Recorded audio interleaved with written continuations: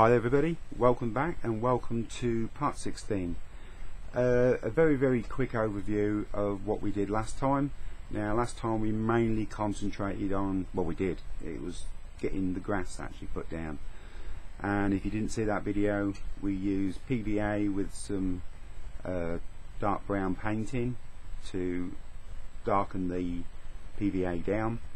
And then we literally just painted the areas, and we used the 12mm grass, pulling it off in tufts and gluing it down, and we managed to get the front and the back all done and completed. But it's not finished there. There's still a lot more to be done. There's lots of bits to be added, and where this video is going to go, I don't really know, because there's such a lot to do. So what I'm going to do now is put you on pause and we'll get started on sorting the grass out. Well, actually we're going to hoover it.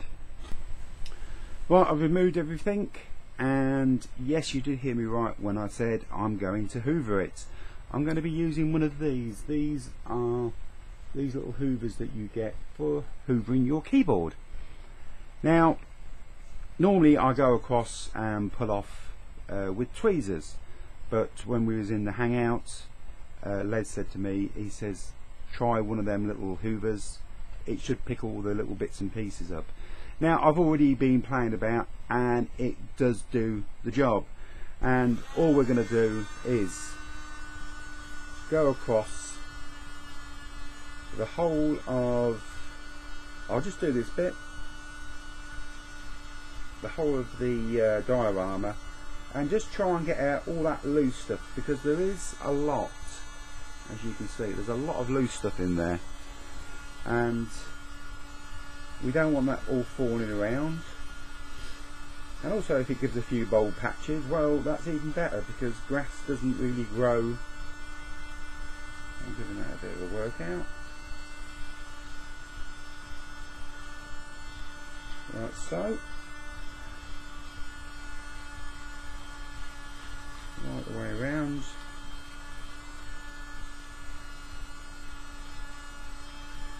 Like that. Okay, I am not going to bore you to death, but if we undo that, and as you can see, it's pulled a lot of it out.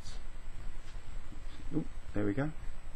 So I'm going to go all over this now, and I'm going to hoover the whole lot and get rid of all this loose stuff.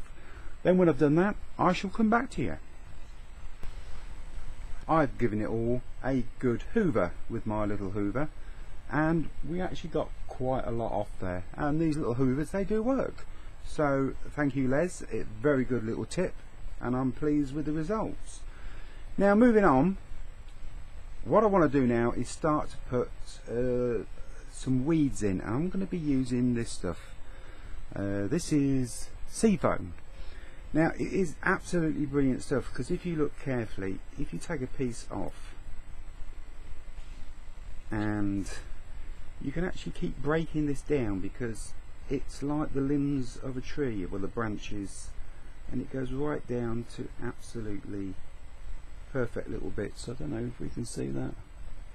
So what I'm going to do is I'm going to break bits off, probably even smaller than that, and what I'm going to do, I'm just going to place them around, and once I get probably, I wouldn't call it a pattern, once I get what I want, I'm just going to lay them all the way around, just bits and pieces, and when I get what I want, then I'll actually glue them, because if you glue them as you go along, you can't rearrange them. It's like flower arranging.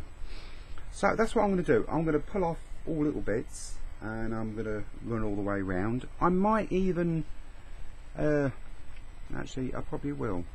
I'm going to break that top off, because that little bit there is going to make a really great little bush down in that far corner, and we can come back with a little bit of PVA and we can put a few leaves and bits and pieces on that a bit later. But what I'm going to do now is I'm going to carry on, and I'm going to put all these bits in, and when I've done it all and finished, I shall come back to you and let you have a look. I've been around and I've scattered this sea foam just in different places. It's not set in stone what's going to happen, but I am going to start gluing these bits in. I managed to do a bit of a bush behind the back of the wagon, should I say, and I've sort of like just randomly done it, and my OCD doesn't allow me to do random. I have to sort of virtually close my eyes and just put it in, but I'm quite happy with that. So what I'm actually going to do now is I'm going to go around and glue everything in, and I'm just going to take the piece out. I've got some PVA. I'm going to dip the end into the PVA, then try and remember where I actually got it from, and put it back in and glue it down. So I'm going to run through all that now. I'm going to get everything glued in place, but don't be surprised that when I come back that there may be a few bits added or a few bits taken away. All the sea foam's been glued in place. Now I've done this side and I've done the far side. Now I've also managed to find some little twigs which I thought were quite nice, because they got this like moss on them, yellowy moss. For the moment I've placed them in the cart. They may stay there, they may not, we'll see. Now what I want to try and do is I'm going to try and put a little bit of colour in, and I'm going to use this heather, and I know it looks quite bright on the camera, but it's not as bright as that. And what I'm going to try and do is pull off the most smallest of bits. I don't know if you can see that, about that size. And what I'm going to do is a little bit of glue on the bottom, and we're just going to randomly place them. There we go, like that. I don't know if you can see that, but I'm going to go all over, just little tiny dots of colour. So I'm going to get on with that, and I shall be back with you shortly. You're down nice and close so you can see how small that I've actually done these little flowers. It's just to give it that hint of colour in the actual grass itself. Now I've been all the way round and I've done this on both sides, just little flecks here and there, and the next colour I'm going to be using is going to be this real bright yellow, and I'm going to do exactly the same, really small tiny little bits, and I'm just going to randomly place them all over. So I'm going to get on with that. Then when I've done that, I'll come back to you so you can have a look. I've put quite a lot of these little yellow flowers in, and unfortunately the camera isn't showing you how strong yellows they are, and in real life they are really standing out, and they're a little bit too, should I say, harsh, a little bit too colourful. So what I'm going to do before I go any further is I'm just going to get some of my Vallejo dipping wash. It's the wash that I normally use. I don't know if I can get that into the camera. This is the brown. And what I'm going to do is I'm going to go over and I'm just going to touch in the yellows and just soften them off a little bit. Now this will take me a few minutes, so I'm going to get on and get this done. I'm going to do all of these. I know it seems a bit silly, but it just takes the harshness off of the colour and just sort of, I don't know, I suppose it brings it down to 1/35 scale, because it just makes it look right to me. So I'm going to go over all of this and get all them done, and when we come back we're going to get on with, because I'm going to leave this grass alone for a little while, because I need a little bit of time to have a think and see what I'm going to do next.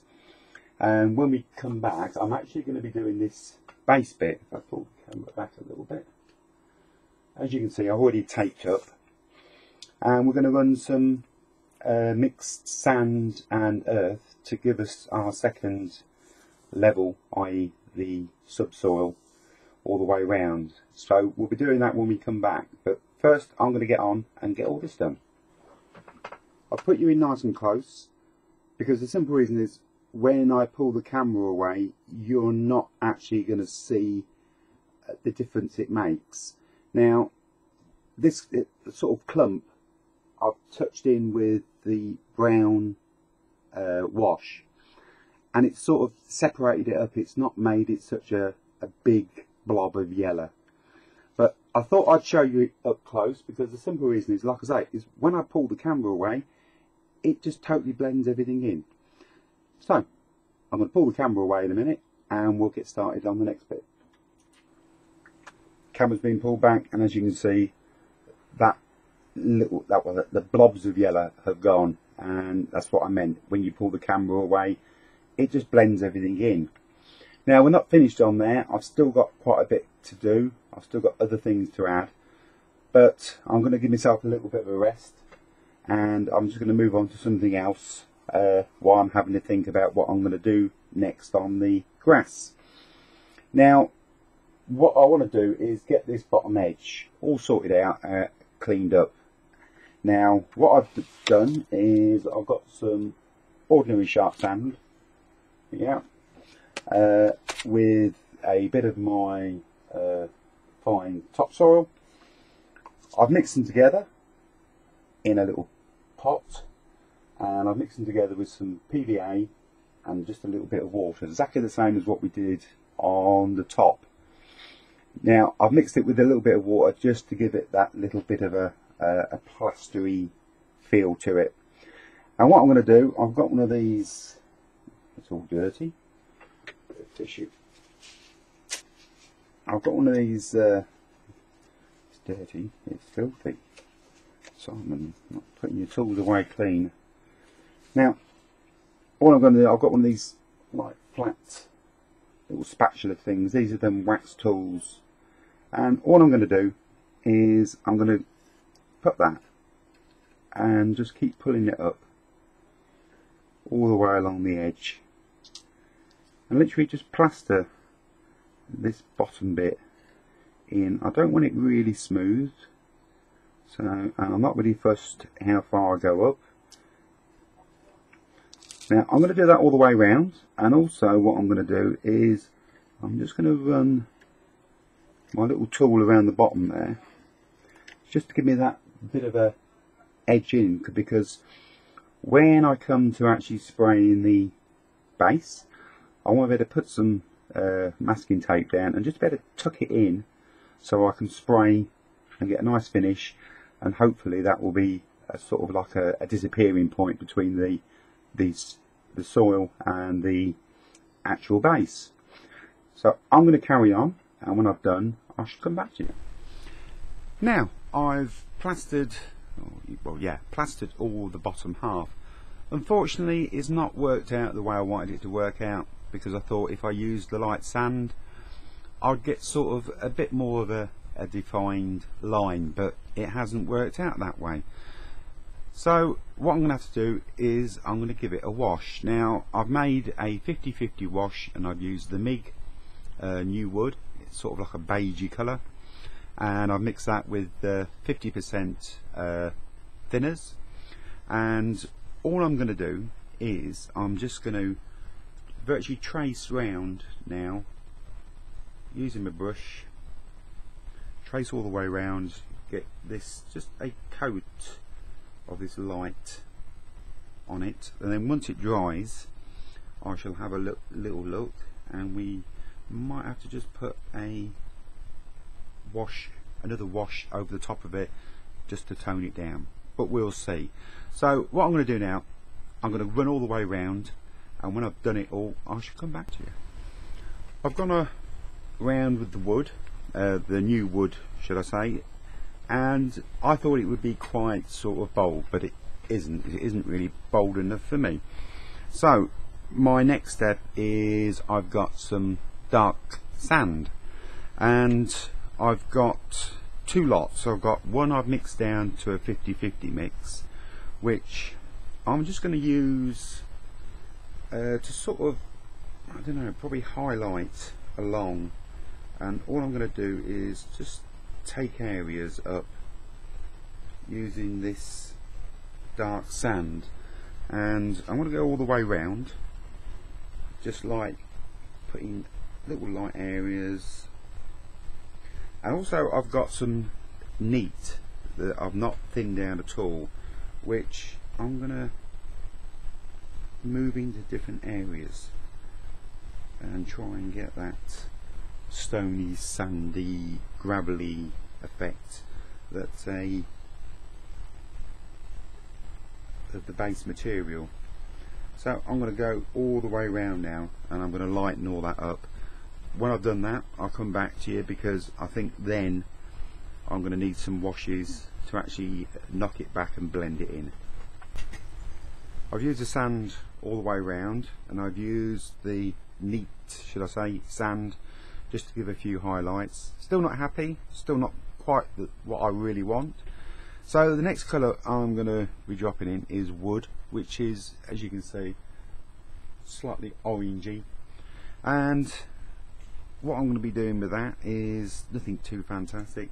I literally am going to just speckle it, should I say, with this orange, and this is going to take quite a while, and that's all I'm going to do. I'm just going to go around and just give it little dobs here and there. So I'm going to carry on with that. Then when I've done that, I'll come back to you. I've been all around and speckled it all with that ordinary wood, the orangey one, and it's getting there, but what I'm going to do next is my 50-50 mix of the brown dipping wash. I am literally just going to paint all over it, probably with a bit slightly larger paintbrush, but I'm going to give this brown wash all the way around, and after it dries I'm going to give it a coat of the black wash. That is the 50-50 as well, and I'm just going to give it a coat all over, and then I'll come back to you and we'll see what it looks like. Now I've given it a brown coat and I've given it a black wash over the top. I've removed all the masking tape, and I'm sat here and I'm looking actually at the screen, what the camera sees, and it doesn't look that impressive. The simple reason being, I don't know, there's just something not quite right with it. I think it might be that it's got a gloss finish to it and it really needs to be matted down. But if I pull you down slightly closer, when the camera decides to focus, there we go. Is the camera going to focus? Come on, camera. Yes, we are. Now when you get down closer, it looks so much better.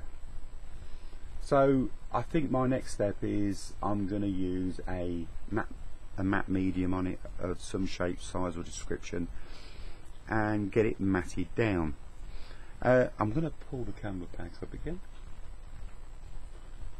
because this is going to be the final clip on this video, because the simple reason is there's lots and lots, come on camera, focus, thank you.